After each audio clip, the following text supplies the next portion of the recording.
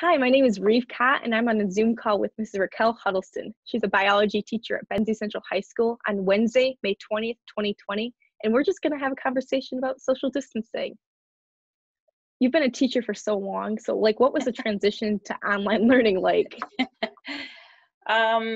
So at first it was pretty overwhelming. You had to self-teach yourself, how to do things virtually. It wasn't that difficult, and it was I think one of the most overwhelming things was that I'm on all of these different educational boards, and I receive all kinds of information, and all of a sudden everyone was offering a tremendous amount of free items, and I just felt that I could only pick and choose certain ones, otherwise I would just overwhelm my students. So luckily I was already set up in Google Classroom, which is an amazing platform. So that transition was pretty easy. I think one of the hardest parts was not knowing who who was able to get to things. So it took a while to figure out what students needed paper packets and couldn't get to online items. So you're just going forward, and you're just doing the best you can, and you're just hoping that out there in Benzie County, all the kids are getting what you're sending them. So I think that's really difficult. The first class that I taught online to you guys, to AP Bio, I can't see you when I start lecturing, and I can't get any feedback, and I'm just talking. And it was really difficult because I'm constantly scanning the classroom and looking for confused looks and looking for confirmation that what I'm saying is sinking in. And it was just an unreal feeling after teaching so long to just have that feeling. In fact, I forgot to stop the recording, and I just started bawling. And I had to go back in and edit it before I could send it out to kids that asked for it, because it was not the way that I would like to teach. So is there anything you wished you could have changed about how it was handled?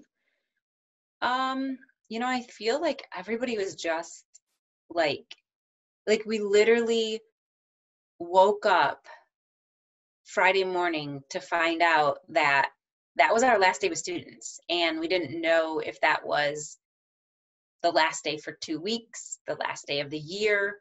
And I've never felt anything like that, of just racing to the school and trying to put together a plan to get all my students into two things that I had to pick that morning, and that was Google Classroom and Khan Academy.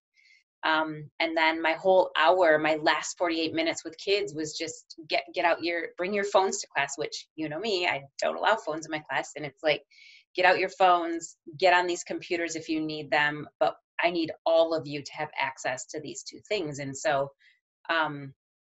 so I feel like everybody was just in that, just wake up and just do the best you could do. And I don't know if, obviously we're at a disadvantage because we are in a school that's one-to-one and already set up and already, doing that. So I think the transition for Benzie students and Benzie staff is much harder than schools that were already, in kind of that one-to-one relationship and were able to use technology.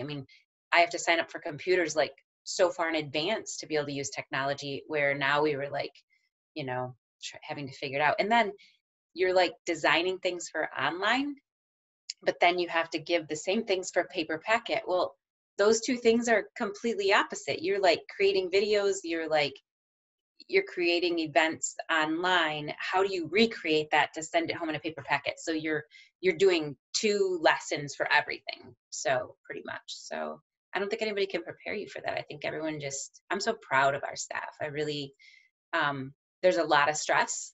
Teachers are really stressed. We would, like I said yesterday in one of our meetings, I will never complain about a snow day ever again. I used to have heart attacks about snow days. So We still managed to take the AP test. I know, and I will never complain again.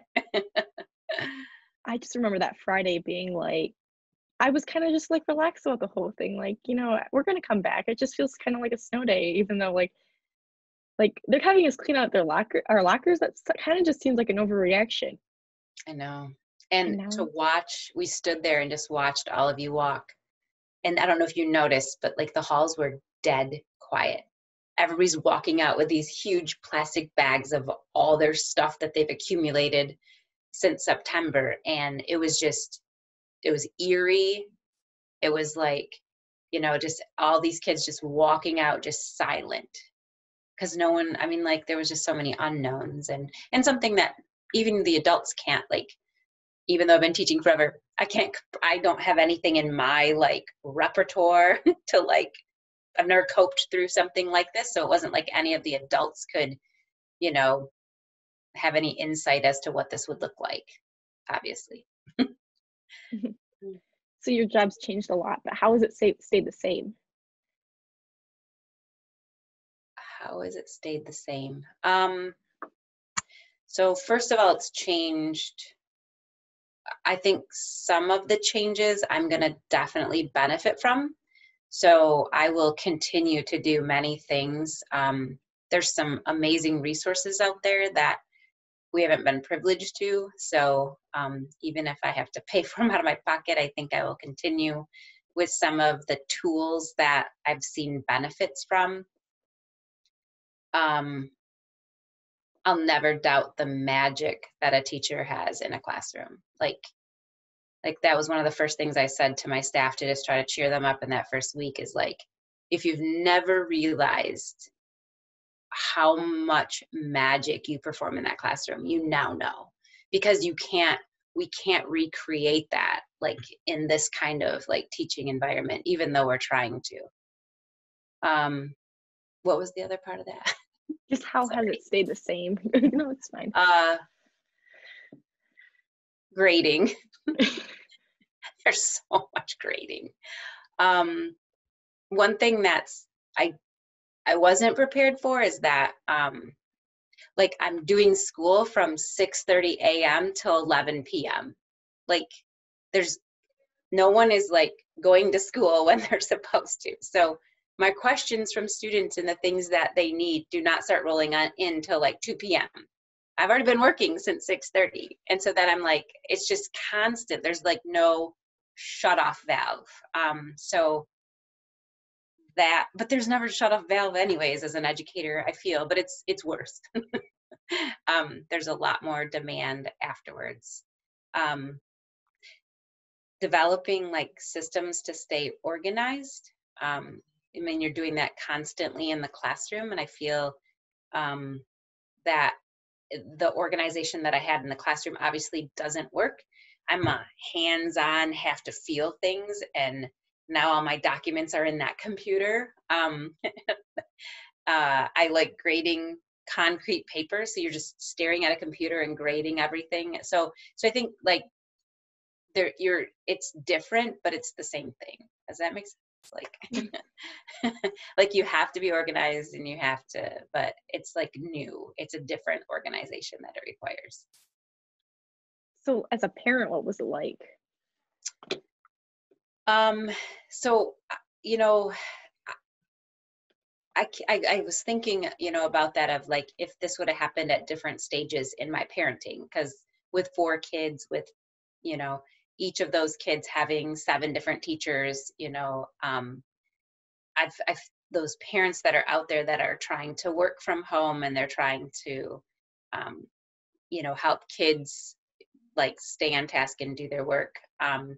It's very different for me because my kids are college age. So I have 2 that are out. And that has been very difficult, like for my 2 that are out in the world dealing with this. So as a mom, it's been very stressful.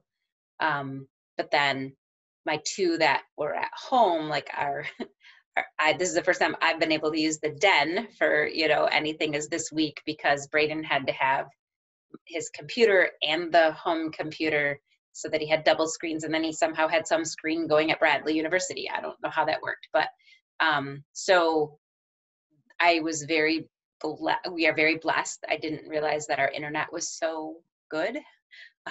Bella would be on her classes from University of Northern Iowa in one room, and Braden would be on his in the den, and I would be on mine upstairs. And we were very, very fortunate to be able to do all of that at the same time. And I know that that's not, it's just not possible everywhere in the county. So very lucky.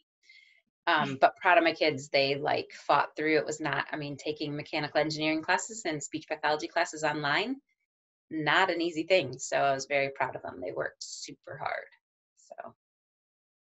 So what was your initial reaction to having to social distance? Well, initially I'm like, you're going to make me stay in my house, and I'm not, and I don't have to leave. Like, I don't have to go anywhere. This is what I dream about, like just days of like not going anywhere. So for me, because I'm just go, go, go, go, go, like nonstop all the time, it was kind of like, whew. But then my body was like, what are you doing? Like, why are you sitting? This hurts. I was starting to get, I don't know how people sit. Like, I don't know how people do desk jobs. Like, it was very, that it became very stressful. Then I realized I'm a people pleaser, and it's really hard to please people when you are in your house. So that's different. But this, when we're out, like we didn't go, it's kind of weird, but so my oldest daughter was super ill, really, really ill. And they put her on medical leave. She's an RN down in Detroit. And this is like February, March. So we finally get her to come up here like March 24th to try to just help her like get through the rest of this illness. Her immune system numbers were down, and she was struggling with some virus. Well, come to find out, the virus was the coronavirus. And she didn't know that till weeks later when she had antibody testing and tested positive for the antibodies. So when she came home, we were doing this social distancing inside the house because she didn't want to give us this virus. So that was weird. Just like not being able to just hug your kid as soon as they drove in the driveway. So we were social distancing inside the house, and then she started to, get better and stronger, and then that stopped. But my grandma, like, I feel like it's so different for so many people. Like, my grandma's all alone, and, like, there's only 2 people that are allowed because of how they're like social distancing to go visit her. So we went and stood underneath her balcony and like talked to her and brought her flowers, and she's like, she's so strong. Like, if I could be like anybody, it's my grandma. But but like, I just feel so bad for people that are like really socially isolated. Like, I have people to talk to, and as you know, I talk to myself all the time. So you can go outside. I go outside. Outside has been, I've always loved outside. Now outside is just like my saving grace. Like, even if I just go outside and just stand, I did that this morning, just stood outside. Just, I don't know, it makes you feel free again. We just got a puppy, and yeah. That's fun. Yeah, we drove a great time to. Yeah, exactly. Yeah. Exactly. But we drove all the way. And anyway, but he has to go outside like every hour or so because otherwise he's gonna go on the carpet. Right. So that's a great excuse to go outside. Yeah. Otherwise, you'll spend like 12 hours a day inside, and you won't even get dressed or anything. But now if I don't have pants on, he'll just nip me. That was one thing I had to do. Like, I had to stay in that routine. I have to get up. I have to work out. I have to like do my poor hair that needs to be colored. I have to I have to get into that, or I didn't like who I was becoming if I didn't. So that makes me feel normal. Well, you say you get up at like 4 a.m. and work out on a normal school day, but I am a night person, you know, like I'll stay up till like 12 like doing homework and then another hour past that or two just like drawing and just chilling out. Yeah. Out at like 7 or 8 p.m.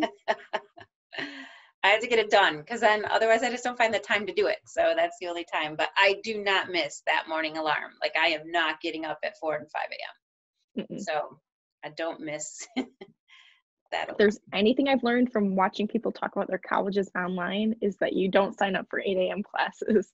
Yeah. I know. It was hilarious just like hearing a kid just race like to their computer because they'd gotten up 2 minutes before their class was starting. So Yep. I'd hear Braden just room down the stairs. That's I'm not going to say anything specific, but how do you think that Benzie County is doing right now, social distancing?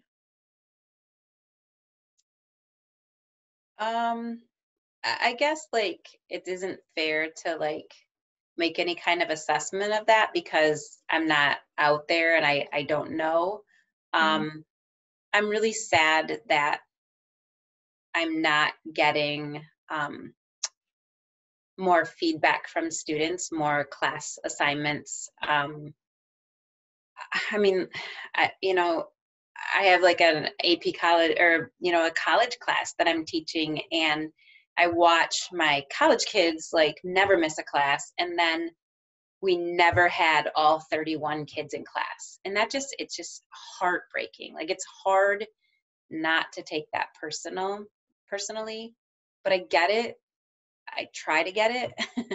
um, but I don't know, like I just want more resilience. So I don't know if we're being as resilient. Like I sent out that video about, are you blooming? Like are you growing during this time? Is your brain developing during this time? Like it's I feel like as a community we could definitely like increase that part, but I don't know how to do that. Me nagging is not working. It's not your fault that they don't show up. It's their fault, you know? Like But you it's not, give it's not you, you so can't be guilty for that one kid that doesn't show up. I know, but you give so much and that you are trying and you want so much. Like I want so much for you. And when you don't take the things that help you prepare for those things, it's really hard. I'm not, I mean, every teacher I talk to, the hardest part is just not having complete buy-in. And what if, what if this were to continue? Like, you can't just be uneducated. Like, you have to find ways. So we have to just find ways. But the community as a whole, like, we are just so blessed where we live. You know, I have had to take, like, I started with packing the food when we first started going with that. But then to keep up with AP Bio and everything, I had to stop helping. But I'm starting back up this Friday. And I mean, like, there's just people that show up every single week and they're just like helping and trying to find a way to make a difference. And I think that makes you able to get through this. I know me making masks just like all the time, like is helping me help others. And so I think it helps people through the time. So I think our community is just amazing. Mhm. And I mean, like I worry about our community because we had so many people that were waiting to get back to work because it was wintertime and then they couldn't. So, I mean, but I feel like there's a Yeah. lot of help and support out there. I mean, like, we're gonna be opening up this Friday, you know? Yeah. And then people from Detroit are not gonna be do you think there's gonna be a lot of people coming up? My daughter, who lives in Detroit, said, Mom, you better get to the grocery store because there's not going to be any food. And I'm like, what do you mean? There's not going to be any food. She's like, every post, everybody I talk to, everybody like is like, we are heading to Northern Michigan. I'm like, well, where are they going to stay? Like, there's no rentals. Like, those kind of places can't be open. Are you going to drive up just so you can eat in a restaurant at 50% capacity and then drive back home? Like, I don't know. So I'm going to go to the grocery store just in case, because I got idea. a lot of mouths to feed. So yeah, I think it's harder if you know what's going on in places that are getting hit hard. Like I stopped watching the news as soon as my daughter went back to nursing. And I should have stopped it before that. I just can't handle the news. Anyways, I've never watched the news, so I don't know why I thought that was a good idea for a while. But like knowing like what's going on in her world, like last night, just listening to her cry, after work, it's just so we don't know up here. Like I feel like, and I'm like, that's pretty like opinionated, but I just don't feel like we know it like other places know it. So I don't want to know it. I don't want us to know it like other places know it. But so hopefully we're not, we need to get back. Like we need to do things. We do. Our businesses need it so bad. Have you, on a little bit like the softer side, have you learned any like new skills or anything besides over the past few months? Oh yeah. Yeah. Sorry. I hope that's not too loud. So, obviously technology skills, like I have a webcam on right now. I like have been doing Zoom and Google Meet, and like, I just never realized like all the things that you would be able to do. So yeah, so I have a lot of new skills that I've learned.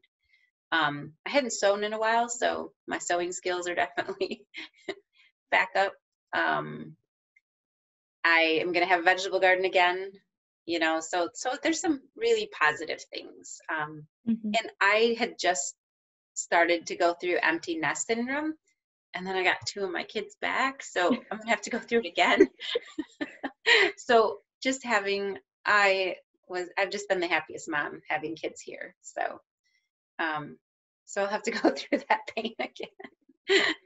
But you just keep delaying it. You know, every time you lose 2 kids, you get 2 kids back. I know. First I take in exchange students to try to cope. No. And then my kids get back. But yeah, so yeah, definitely a lot of things. I've done so many webcasts and watching how-tos and like, so a lot of things like that.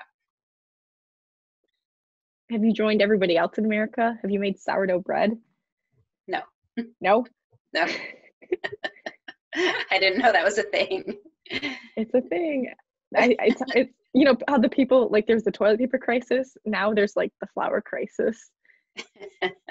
My kids are like into all healthy stuff. So like they've been trying all these like healthy like desserts and healthy this, and my husband's like, more horse treats. Like he's not a big fan. But so they've been like getting creative and doing different things. But I've been just too busy to like try too many things new. Hopefully that will like calm down a little bit. Like I kind of feel like after AP Bio is done, like all of our classes should just be done, because it's just, we can stop now. Well, good for you that you took the AP exam and you get to stop that class. But my 10th graders and my 9th graders, they got to keep going, because I need them in AP Bio eventually. And there's not enough time to teach what there is to teach. I don't need to teach all the other stuff too. So how do you just keep a positive attitude through all this? Luckily that's like just me. Yeah. I don't have to focus on that too much, because I've just always made that a mission to like just stay positive, and always, because you can find so many people that have it worse, and that like, so it's just, I don't know, it's just easy for me to like be a positive person.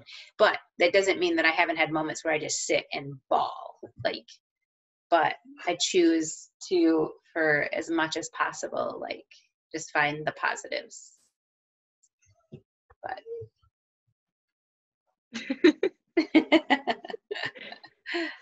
We were just talking about biology kids not falling off the doing their work. Well, good thing that does not apply to me.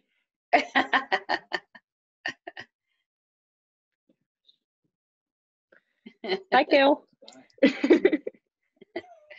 Well, how many questions do you have left? I'm supposed to be in a Google Classroom right now.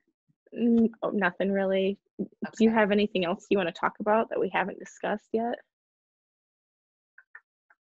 I don't think so. I hope I did okay. Yeah, you did great. Anything you want to tell the people that will watch this video in the future? Oh, like,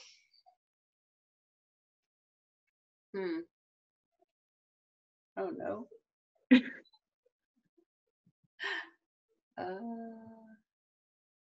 I don't know. I hope that we don't go back to normal. I hope that like this really makes us appreciate the things that maybe we've taken for granted, like the hugs and the gatherings, and instead of like complaining about having to make something for the potluck, family potluck, or so I hope that we really learn to appreciate things more. I really hope that we don't just go back to normal. So, yeah, I think I could go on about that forever. Yeah. All right. Well, you don't have anything else to say. Well, thank you for doing this. Yeah, thanks for asking me to.